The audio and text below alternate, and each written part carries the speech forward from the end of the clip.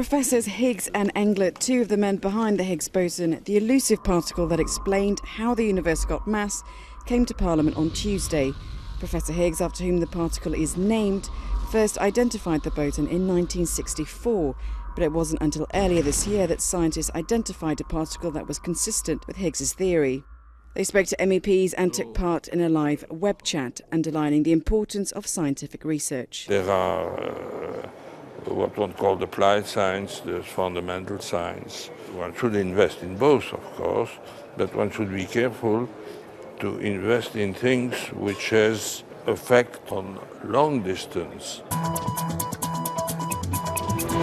With budget cuts dominating the headlines, the latest programme to face the guillotine was a €100 billion Horizon 2020.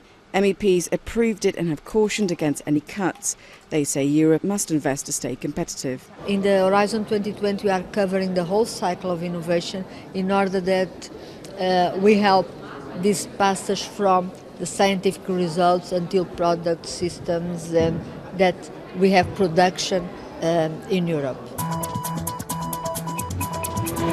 Parliament on Tuesday voted in favour of free trade agreements with both Colombia and Peru.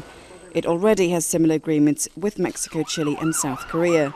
The new deal will open up markets on both sides and, more importantly, giving the EU better and cheaper access to raw materials. It's a part of the world that will be much closer to us, to where we can export more, from where we can import more as well, without duties, so it's beneficiary both for the economies on both sides and also for the citizens, for the consumers, because we are going to pay less for the same items.